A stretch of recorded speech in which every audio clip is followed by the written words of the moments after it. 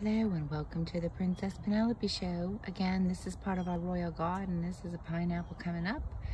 Pineapples are very easy to propagate. You just cut the top off of your pineapple and then plant it. As you can see, we have several, and there's several coming up.